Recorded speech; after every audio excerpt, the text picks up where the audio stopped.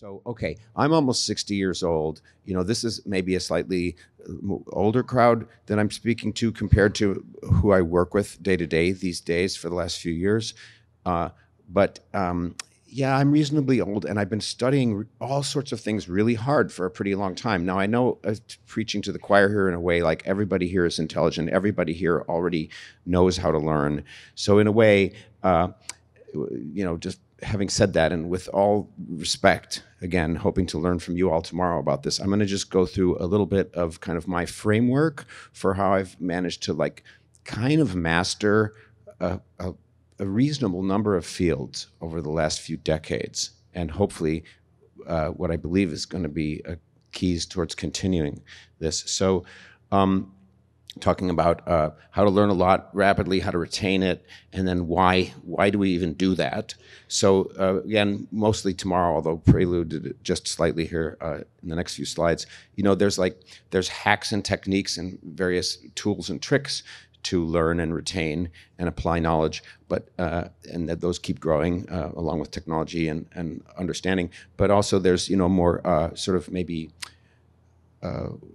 ancient and profound habits and wisdoms that are sort of largely technology independent that we can also talk about. And another thing is I hate text slides. Almost all my presentations on more concrete topics are just all high resolution images with no words on the slides, because there's a whole neuroscience behind that for effective presentations, which is part of the whole learning process. Presentation is one of the endpoints. But this is such an abstract topic that I just can't do, or I'm not prepared to do something that's just images. Again, so I hope to learn from you tomorrow at this session on learning. Really interesting question is why engage in lifelong learning? And I have 4 reasons. One is that basically it's the human superpower. I mean, compared to the animals and the inanimate world, that's what makes us human, perhaps, is our capability to learn and our capability to continue to learn and modify our beliefs and increase our knowledge, both individually and collectively. And it's more than just, I mean, and then the point is these superpowers can be used for good, and that's what gives life meaning. So I really think, encourage everyone. Of course, this crowd needs no encouragement to, commit to lifelong learning. There's good reasons. It's fun. It's rewarding. It'll get you a better job. It'll get you better relationships. You'll have a lot of fun, but in a way, that's just selfish stuff. The real reason to do it is because, we have to solve these problems that Foresight is devoted to and that are facing the world, and go on and achieve our cosmic endowment and not screw that up. And so this is our superpower. This is really the only way we can do it. So keep learning. Now, sort of principle number 1, in my opinion, to just dive into a little prelude of some of the stuff that maybe I would present tomorrow if people aren't entertaining me at my own session and I'm forced to dive into my own material. The first thing is to stay healthy, okay? Because if you aren't healthy, you can learn, but it's hard. I mean, you can be one of these tragic figures, even like Newton, who was not very healthy, but definitely staying healthy, keeping your body healthy will keep your brain healthy, and keeping your brain healthy will increase your learning rate and your retention and your ability to apply it. So I think I've been obsessed with health over the last few years, in large part because I've been hanging out with this Foresight crowd. And I have blogs about this stuff and things like this, but I just wanted to say that kind of, I'm not going to read them to you. You can read them yourself, but there are some key, I think for most people, these are the things that you should these are most of the things you should probably be doing to stay healthy. With the number 7 is really, a matter of personal choice. Your mileage may vary. And of course, number 6, to stay healthy, you have to keep learning, and to keep learning, you have to stay healthy. So it's kind of interestingly nested. So kind of almost ending here. A couple more slides. These are some of the subjects that we're going to hopefully get into tomorrow. I want to find out from you how you master new topics, keep current, how you organize your information, how you stay fresh. 2 of the ways that I stay fresh, thank you, are by engaging in contrarianism, I mean, I love to always find opinions that I disagree with and opinions that most people disagree with. And that's related to this meta principle by Carl Jung. It's been paraphrased in various ways, but the way I like to say it is and this is for life, this isn't just for learning, is the cave you fear to enter contains the treasure which you seek. So I wish I had learned that in my 20s instead of in my 50s. The cave you fear to enter contains the treasure which you seek. Hopefully also talk tomorrow about tune each other's presentation skills up, leveraging each other's skills, and maybe get into the idea of forbidden knowledge, which is like another step beyond contrarianism. One principle that I want to put forth here in the last 2 or 3 minutes that I have is that, the human, it's an interest and it's a principle and it's a thing I want to explore and I'm starting to explore. So the human memory system is being mapped out in ever greater detail, the neuroscience of memory, and you have these different types of memory systems and interconnections, and they have different capacities and rates and retentions and neurochemistry and neuroscience behind them. It's kind of a black box in a way that we're looking at here. Now, computers have memory hierarchies, and they've been evolving over the time, with the top levels with the registers, and then the fast caches, and then the slower caches, and then the slower still secondary storage, and then eventually remote storage, or the network being sort of the last level of the memory hierarchy. They get bigger and bigger and slower and cheaper as you go down to the base of the pyramid. So we have human memory hierarchy, or let's call it hierarchy, and we have computer memory hierarchy. But now, as Tim Leary said, and I share his view on this, I'm not actually that interested in AI. I'm much more interested in IA, intelligence amplification, which I believe we're going to have some more discussions about at this meeting. And so in terms of intelligence application, so the cyborg, the human memory plus the computer memory, I'm very interested in how to think about the memory hierarchy or memory organization that is the computer network, the internet plus the human. How do we map that out using similar things? So I have my own set of tools that I use that seem to sort of fan out from top to bottom, where there's more and more stuff that's harder and harder to access as you go down to the base of the pyramid. And I'm making a plug for Memex here. Everybody should learn about Memex WorldBrain. It has really changed my life. I can now find anything I've ever seen on the web, no matter how buried deep it was in some site. It's truly astonishing.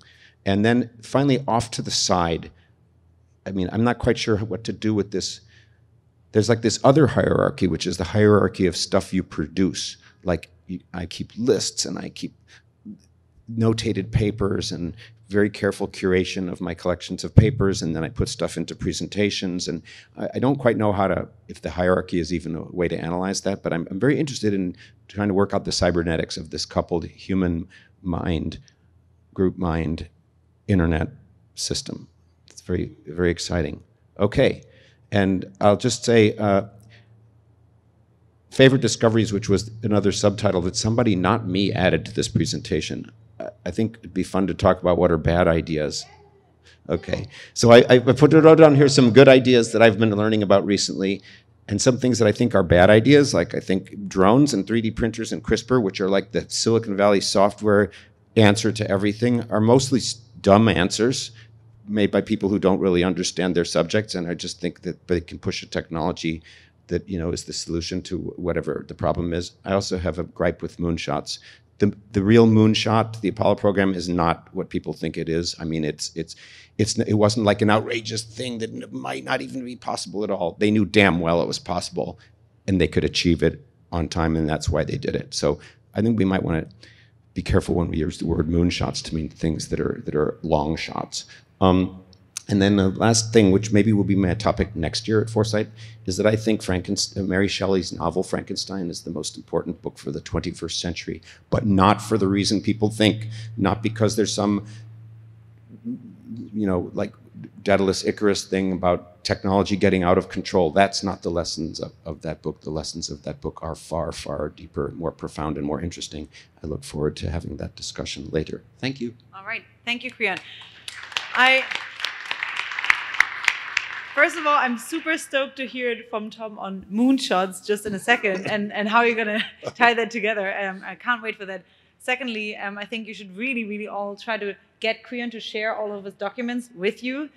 He's really changed my life because he makes it like a public good for everyone. As the moment that he learns one thing about everything, he actually puts everything on shared Google Docs, and there's everything from a list of profound books to how to do a ketogenic diet well. It's really, really a treasure trove. So if you get him to share it with you, I think you can save a lot of time. All right. I'll add it to the show notes. Oh yeah, please add it to the show notes if you're willing to share it with everyone. I think it's a major benefit. With that being said, questions from the speakers, and whoever wants to ask a question in the audience, please line up here, and then I'll be collecting the questions on the notes. Great. Okay, it's working now? Good. So I actually have a lot of questions I could ask you, but I'm going to ask about memory, because you brought up memory and all the ways we can enhance our memory now. But there's, sometimes it's actually good to forget things. So what do you make of that? I mean, what happens when we live in a society where we do have this IA and we kind of can't forget things? What's your 60-year-old take on that? Well, I think that one of the great things about the intelligence amplification and the world brain is that we can offload our brain. So you have to garbage collect, and you can't have everything all the time fresh. So it's great that we can offload stuff to the Internet Archive and all these intermediate places. And also, I totally agree. No, in order to keep learning, you have to stay plastic. In order to stay plastic, you have to break down old models and update them. I think for many people, especially intelligent people who have their lives together, psychedelics used occasionally can be great for that, as can mindfulness and exercise and all these kinds of things. But yeah, forgetting is very important. I'm on Francis Crick's side. We dream in order to forget. So it's vital. All right. Any question from the audience who wants to ask it at the mic? All right, then I'll take one from the private card. What is Memex? Who here is using Memex? Oh, wow. Okay. Well, then it may be useful for you to say a word about it. I'll do 20 seconds on Memex. Memex World Brain is a browser extension, but that's kind of underselling it. And there have been a number of things that I've used over the years that do this, and then they die. And so I'm really hoping to generate enthusiasm for Memex World Brain so that it will stay alive. And what it is it's many things. It's a way to annotate the web and share annotations, but I don't use it that much. Although I can go back and look at any web page that I've made an annotation for. It keeps a database of all this stuff, and it is a super privacy respecting open source project as well. But the main thing it does that's truly awesome is that it does full text indexing of every web page you ever view for more than n seconds, where you can choose n. And so therefore, when you're sitting there thinking, like 3 months later, what was that site that had the stuff about, it had like a, maybe, you name it, it had a thing about psychedelics and the Foresight Institute. Now, okay, if you Google that or use DuckDuckGo like I do, you're going to get, maybe hundreds of hits of all very questionable relevance. You didn't save it in your history, you didn't save it in a bookmark, but damn it, the full text is indexed of every page you've visited on your local machine and in the cloud if you want it to be. And you can find anything that you looked at previously for more than a few seconds, whether or not you saved it, and you can find it by keyword, and you can refine your searches. It's a beautiful thing. It's named after Vannevar Bush's concept of Memex, which where he foresaw all this stuff. Unless you just saw it 10 seconds ago on Facebook and then it can't find it. Facebook? What's that? Good answer. Okay, thank you. And Creon, your prediction. Oh, I'm embarrassed about my prediction. I should have checked first. I think someone just who knows more than I did. My prediction was that the research funding in the U.S. for psychedelics research and psychedelic startups would exceed 100 million by 1 year from now. But someone told me it's already exceeded 100 million. So. Oh man. Maybe I have to modify the number. Double whatever it is today.